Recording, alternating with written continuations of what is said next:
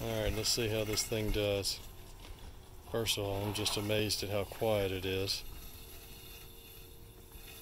Then I've just been staring at it, watching it go up and down this steep sloping hill in my backyard.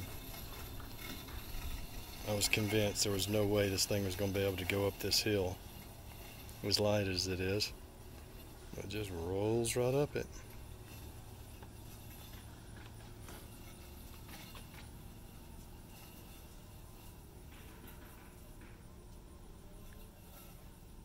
Goes right to the fence, stops, backs up, turns around and goes another direction.